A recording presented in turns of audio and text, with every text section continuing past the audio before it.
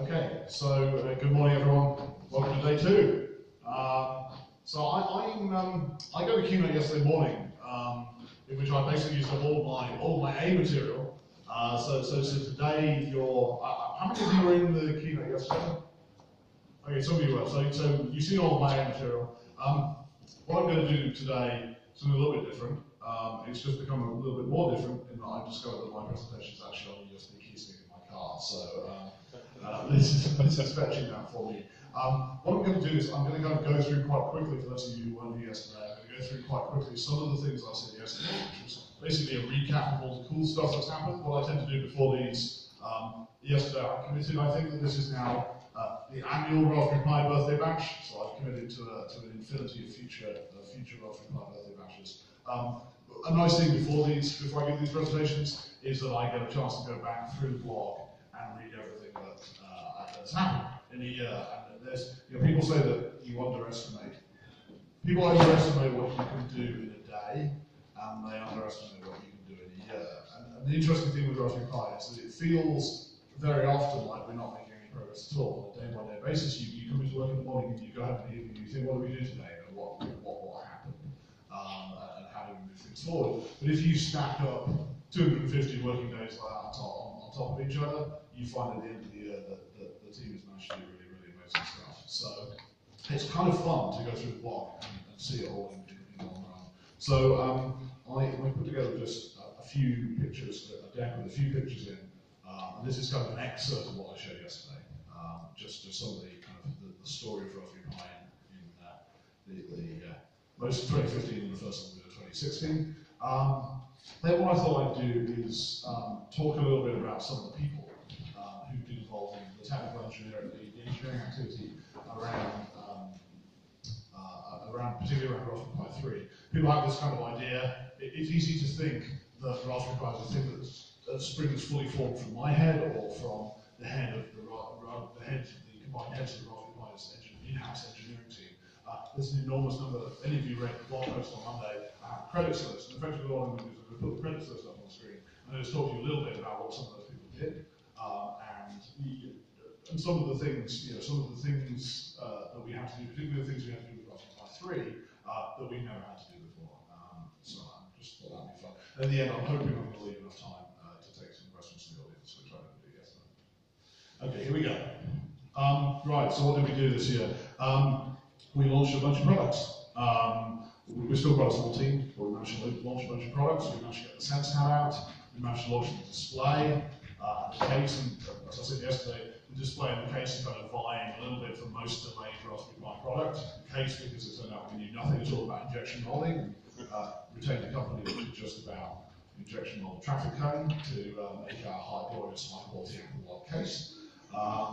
Fortunately, we then found another company in the West Midlands, which is obviously great for me because I have family connections in the West Midlands, who turned out they did a lot of work with Jaguar Land Rover, and they made us a beautiful case, so that was great. We managed to launch the display. That was an epic of PCB design and conformance testing. It turns out that DPI, the interface to that display, is a nightmare from a performance point of view, so Gordon spent the whole year trying to find ways to wangle 1 more dB of signal reduction out of the DPI interface. But that's out there now. People are really enjoying it. People are using it to build all sorts of cool projects. So that one was fun. So we did some new products. I'll talk about a couple of other new products that are missing off that list later on. Hello. This is Liz. You're on Liz, right? Thank you. Liz does my presentation on the key stick. Thank you. I'll use that a bit. Other people. So we did lots of cool stuff with Raspberry Pi. Other people did lots of cool stuff with Raspberry Pi. There's been no let up in the rate at which people have been doing cool projects. This one's a particular favourite of me. This is a Nixie clock built by a son of a friend of mine in Texas. He very bravely took a device with counting letter numbers into his school in Texas. Didn't nobody pointed a gun at him. Yeah, that one's fun, and I think Liz has been able to find for every one that she puts on the block, she's found 2 or 3 that she hasn't been able to put on the block. So They just keep coming. The wonderful thing, let's talk about the transition in the nature of Raspberry Pi's blog over the course of the time we've been doing it, from being largely a blog about us to being largely a blog about other people, largely a blog about us to largely a blog about the community. This sort of thing is an absolutely fantastic example. Good. No, the presentation, excuse me. The presentation largely consists of slides culled from yesterday's presentation. The laptop had yesterday's presentation on, so I culled the slides. I don't have the credits slide, which is why you have to look it up. Ladies and gentlemen, Elizabeth Upton.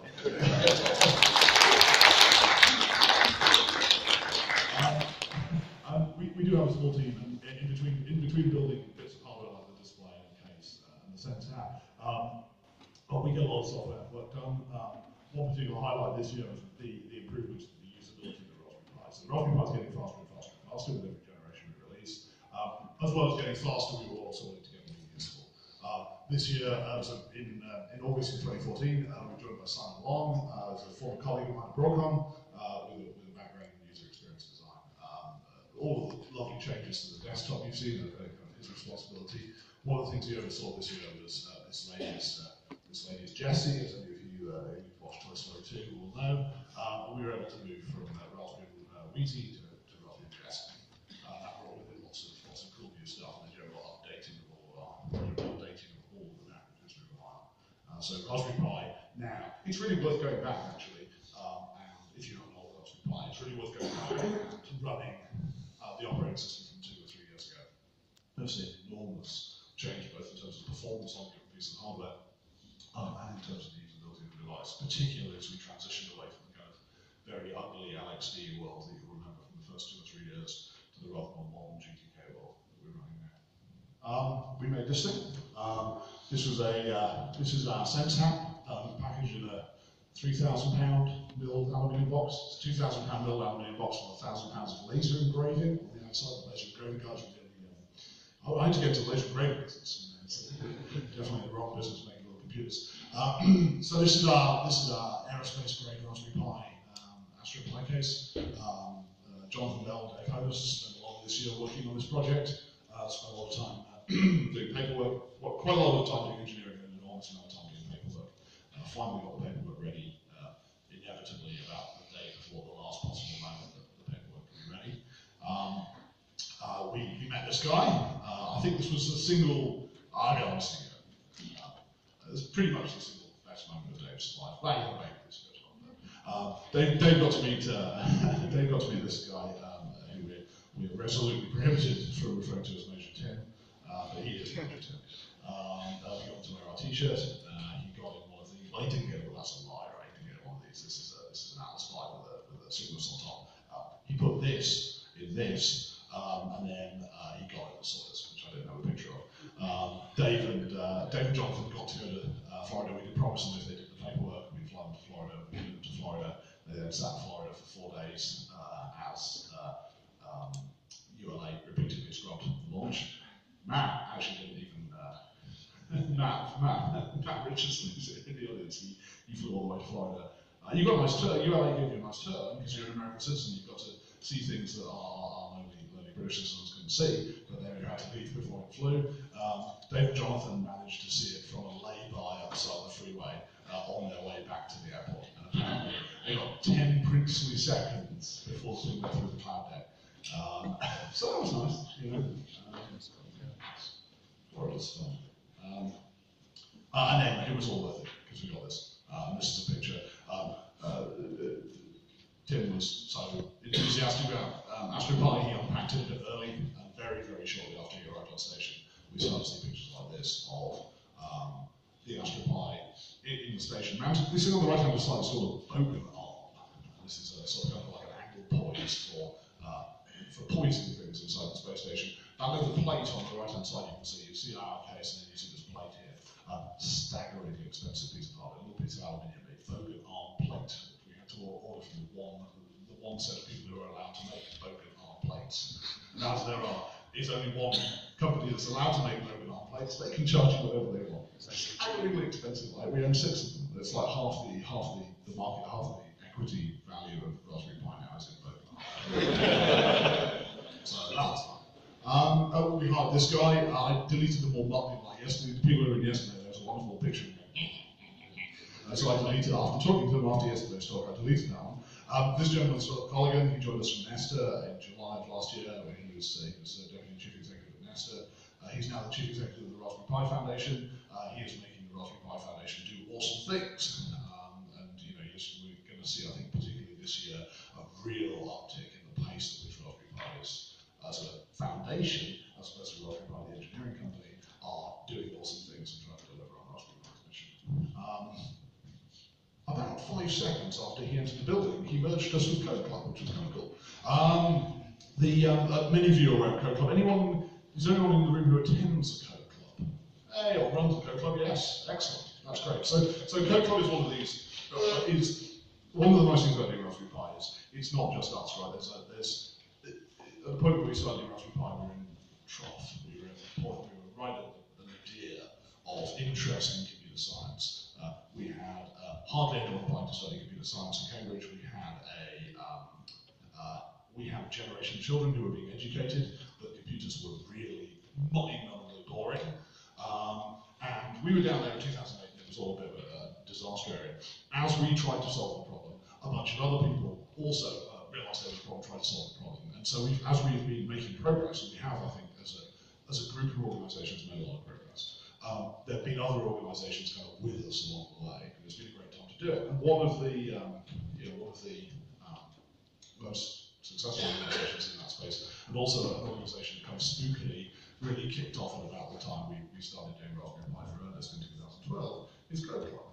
It's a network of very, very nearly 4,000, so heartbreaking. I think it's 3,958 or something. We really, really wanted that 8 to 40 at the time of this. The curve is very steep now. It's only just kind of a matter of a week until we go across 4,000 coding clubs in the UK, over 500 outside the UK now, for 9 to 11-year-olds. 40% of participants are girls.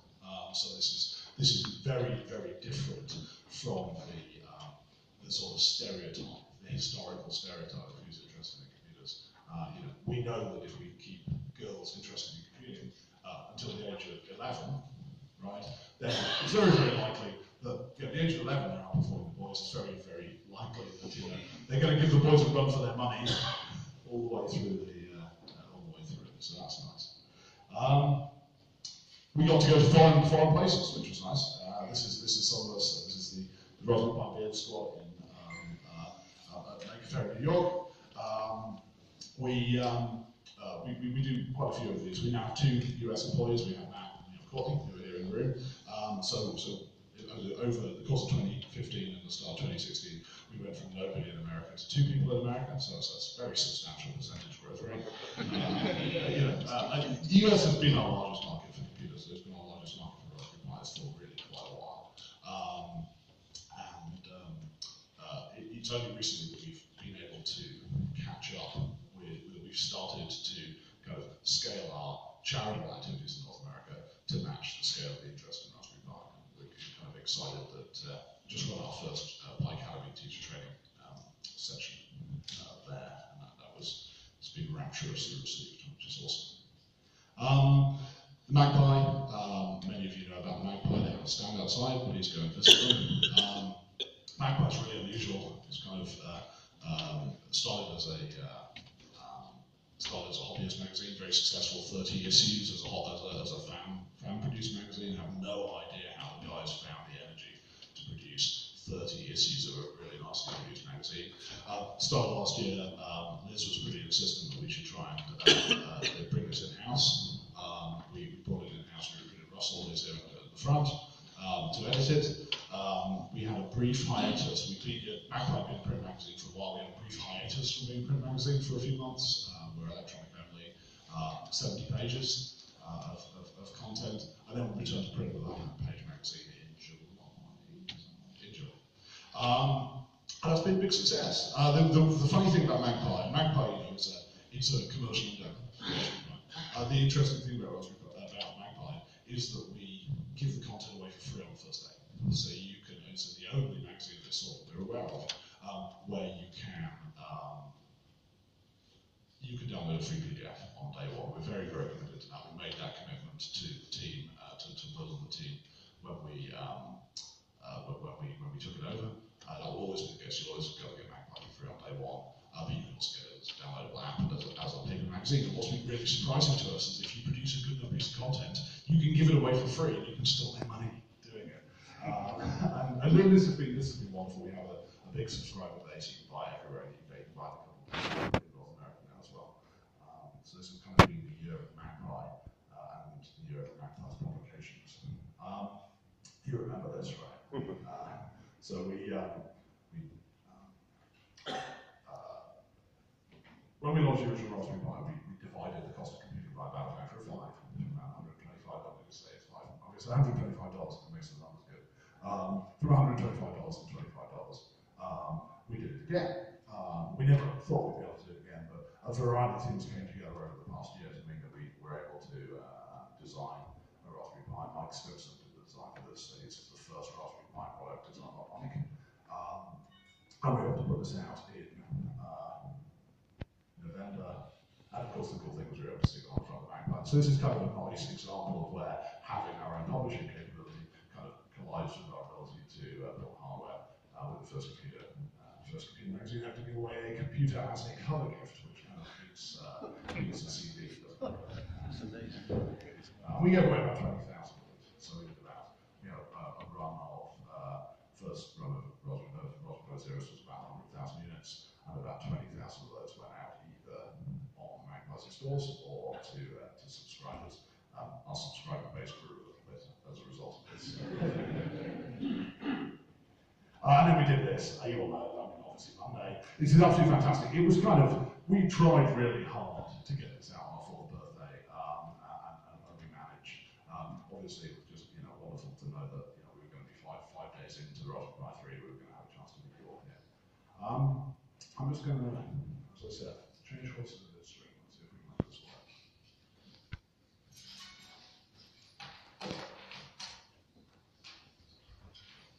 USB is one of these connectors. It's a fractally dimensioned connector, right? You have to turn it. You would think you only have to turn it 2 times, but you always have to turn it 3. You can try and do it once. There we are. That's literally the first time in my entire life that has ever happened. This one's called short. Shorthands. So pardon me. Hey man, that's a great looking present. That was totally worth running for, I would say. Ooh, there we are. Okay, so we're going to do a slideshow from this slide. Like I say, Raspberry Pi doesn't spring fully formed from the minds of me or from the minds even of the people. So the people involved on this slide are people who work for Raspberry Pi. But this is the entire credits list from Monday's blog post. Most of these people, the majority of these people either work for Raspberry Pi or they work for Broadcom, and they do one of a variety of things. So I'd just like to talk about, first of all, talk about the people involved and what they worked on. James Adams did the design. Jonathan Bell did, well, just kind of Jonathan did what Jonathan does, so kind of testing things and being skeptical about stuff. He's one of these guys who you can give him a board and he will dig into it and he will find exactly, even if if it's not working, he'll find why it's not working, and if it is working, he'll find out why it really isn't working. So Jonathan's steely-eyed skepticism. He used to work in oil rigs, right? So he used to work in an environment where screwing up really counts. Yeah, he joined us largely, I think, because he didn't like flying around in helicopters over the North Sea anymore. So he's a sensible chap as well. Don did firmware and kernel. Don is probably many of these people are ex-Broadcom colleagues of mine. Don effectively volunteered long before he left Broadcom to join Raspberry Pi. He was spending his evenings and weekends and increasingly put a lot of his Broadcom time as well on this project. These guys are original Broadcom volunteer. Phil Elwell did Bluetooth, Wi-Fi, and the SD card driver. We've moved the SD card on Raspberry Pi 3 from we have 2 SD card controllers on the board. We now need one of them to talk to Wi-Fi. We've moved the actual SD card to the other controller. This actually has the nice benefit of increasing the operating frequency of the SD card from about 42 megahertz to about 50 megahertz. This is actually a 20% increase in SD card performance that we haven't really touted, but it's kind of a side effect of some of the changes we made. Gordon Hollingworth is Jonathan friend. Very similar stuff, you know, helping get this board, in particular some of the stuff around conformance, helping get this board from being something that you can make one of to something that we so far made about 300,000 of. Who else? Simon Long, user interface and operating system distribution. Serge Schneider, packaging, operating system packaging. Mike Stimson,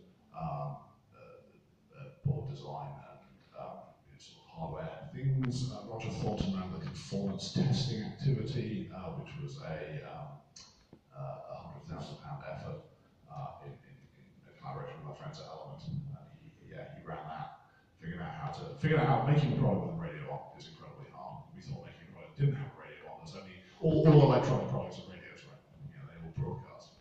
And getting that under control, as any of you who've been with us since 2012 know, is challenging.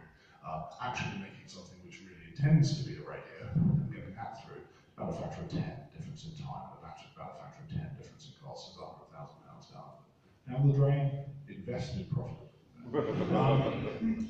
Luke Wren, he ate the offices like everything over the summer. It was our intern this summer. He did the original Wi-Fi integration, so he was the first person to get Wi-Fi up. Thank you very much. First person. Really? Okay. He was the first person to get Wi-Fi up on the board. Other people here, mostly Broadcom people, just call out a few of them. Dinesh, Cyrus, Aravind, and where are you? Newman in there somewhere. They harden the ARM, so they're from the ARM hardening team in Southern California. They're the reason why we have such fast ARMs, the Cortex A53s on board. We have people like Jeff Baer and Cindy and various other people who are in there. James, who did the Broadcom side of the Wi-Fi. We have guys from the ops team, guys like James Turner. One of the nice things about the chip that we use on Raspberry Pi 3 is it has capacitors actually integrated into the package. We have decoupling capacitors which provide the short-term power from the core. Historically, we've only had ones on the other side of the PCB. One of the reasons why the core runs so fast is we actually now have some that sit inside the package, so that's kind of fun. And that was James Turner. And then there are some other people more on the business side. Guys like Scott McGregor, who's the former chief executive of Broadcom, now a member of the Raspberry Pi Foundation and a very, very long time supporter of ours. Stuart Thompson and Niels Christensen. Stuart's on PLM and Niels is sales support for Raspberry Pi. He's the guy who actually those are the guys who actually allow us to buy chips from Broadcom to put in the product. Enormous number of people. The guys involved, it's their day job. They work on it, I would say 40 hours a week, but let's face it, it's not 40 hours a week.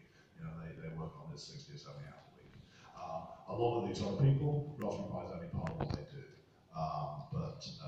It's been just as Raspberry Pi as an organization is critically dependent on everything that you do. Raspberry Pi as a foundation is not just the people who work for the foundation.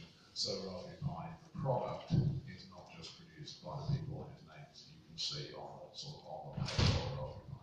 So I thought I should share this because I think it's an important message that products as complicated as Raspberry Pi are far beyond the capability of one person to produce. And this is a real, I think a lot of you who work in engineering, you know how big engineering teams are now. Some of the younger people in the room who I hope aspire to be engineers when you grow up. This is the sort of thing that you'll be working on. This is, if you're going to go and do anything remotely impressive, you've got to have the technical skills, but you also got to have to work with other people. There we go. So that's Raspberry Pi. I'm sure I have 2 minutes to take questions. Bang on. Anyone got any questions? The future. The future, we're going to make Raspberry Pis 4, 5, and 6.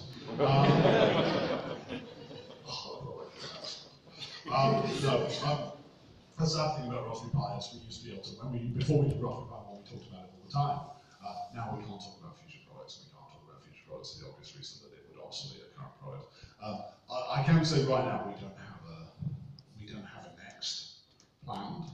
We think that Raspberry Pi 3 is turning out to be, in practical terms, about twice as fast as So I think we are going to, on the hardware side, going to take a breather. I think you're going to see us do a lot more software. Yes? I think I read somewhere that you made 800,000 Raspberry Pis before you hired the first employee. That's about right, isn't it, Dave? How? Him and her. The question was that we built about 800,000 pies before we hired our first employee. A good hardware design by Peter back there that didn't require very much in the way of it didn't require failure analysis, right? So it didn't fail, so it didn't require failure analysis, and that's where you kind of post-product launch headcount goes, so you can kind of coast for a little bit on that. It's also slightly disingenuous in that Liz was working for us full-time unpaid. So we had a full-time unpaid volunteer for that period of time. And we were also, some of the people on that list were starting to spend a distracting amount of their evenings a weekend. So it's technically true. From day one, we had a community helping us. Absolutely true, isn't it? Anyone else? I'll bring us on one more. Plans for pushing Raspberry Pi Zero and education to bring it into code up. Right. Yeah, Raspberry Pi Zero, we continue to struggle to make enough Raspberry Pi Zeros. Raspberry Pi Zero is only a meaningful product if you can get lots of them, and we are working on that. We think that it should be feasible by the end of the year for us to deliver the Zero and SD card, the cable adapters, which is kind of quant for someone who wants to use it as anything other than a kind of deep embedded system. It's kind of quantum of stuff. It should be feasible for us to develop those in enough quantity that customers can use them. Yeah, which is great. It's a lovely little product, right? It's a lovely product, and there are a lot of them in the wild, but it seems like demand is continuing to outstrip supply. Okay, jolly good. Well, thank you very much for coming out so early in the morning. Thank you all for all of your efforts on